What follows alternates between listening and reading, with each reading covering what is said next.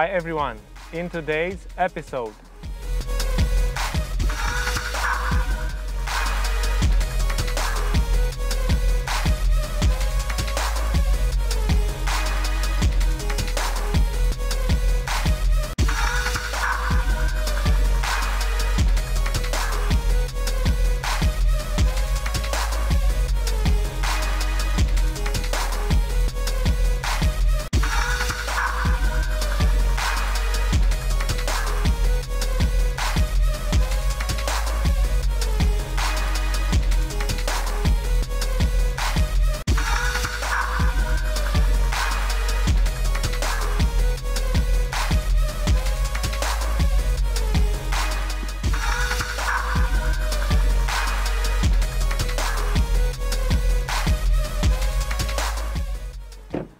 Hello everyone! This time our journey brings us in the city of Hamburg and Ribe, the oldest city in Denmark. It comes in three versions: Sportback, Convertible and Coupe.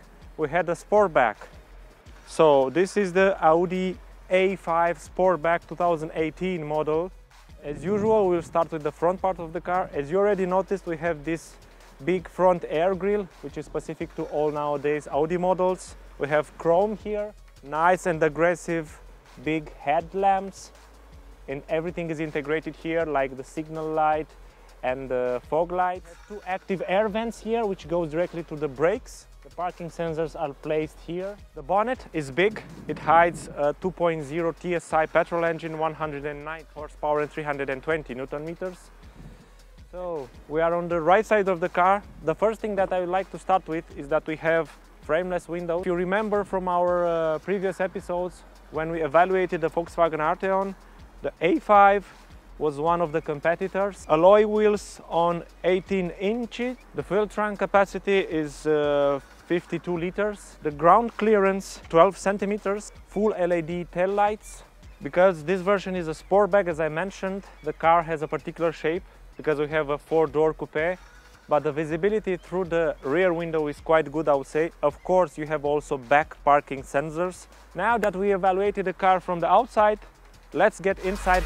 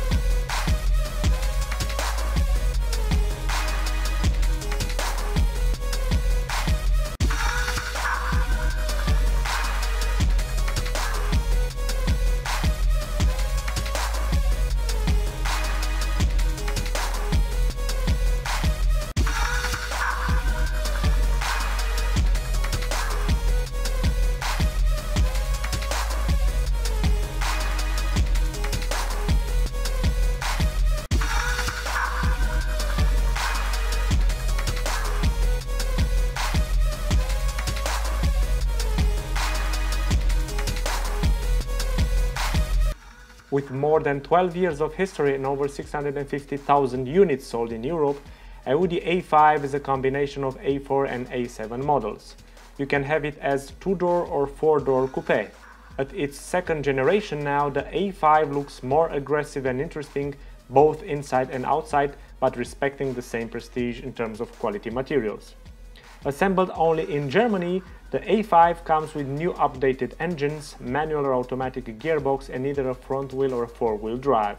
The version that we had on our trip was a 2.0 TFSI petrol engine with a 7-speed S-tronic gearbox, cruise control, driving assist system, heated seats and multimedia, with an estimated cost of 46,000 euros. On this version we have nice 18-inch wheels, 8.3-inch infotainment and leather steering wheel. Next, as you already know, I would like to make an analysis based on 4 aspects: price versus what you get and what some other options are. Who should buy this car? What is its audience? Good things versus bad things. And last but not least, how was my experience driving it?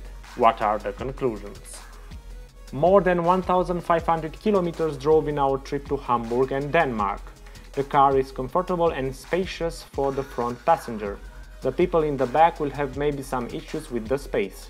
The trunk capacity is not the biggest in the class, but you get a nice access space, which is definitely an advantage of a 4-door coupe in comparison with a sedan. The inside of the car looks new. As said previously, a lot of things are changed now. Bigger and better MMI interface, new design for dashboard and buttons, better seats. You get cruise control, air conditioning, heated seats, front and back parking sensors and voice command. The MMI infotainment interface works flawlessly, but in our version there was no module available for Android Auto or Apple Car. Competitors: 44,000 euros Volkswagen Arteon, 42,000 euros Opel Insignia Grand Sport, 46,500 euros BMW 420, 41,000 euros Ford Mondeo Titanium. Volkswagen Arteon on the stage from 2017 as a replacement for Volkswagen Passat CC, almost 30,000 units sold. The interior is the one you find in Passat, so A5 here wins without any doubts, but in terms of space and comfort, I would say the Arteon is a better match. Opel Insignia, manufactured since 2008, almost 1 million units sold, B-turbo diesel engine.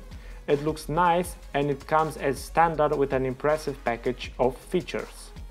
BMW 420, originally manufactured since 2013, almost 320,000 units sold, comes with rear-wheel drive, iDrive infotainment and a comparable dashboard design.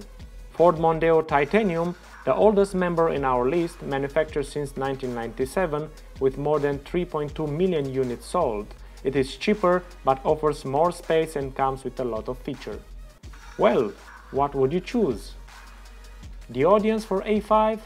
I would say young couples. It's sporty, comfortable and easy to drive.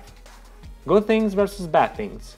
As positive aspects I would mention everything is built with high quality and you get a good feeling being inside the car, everything is nice on touch. Good seats, you feel comfortable, there is plenty of space. Good engine transmission packages.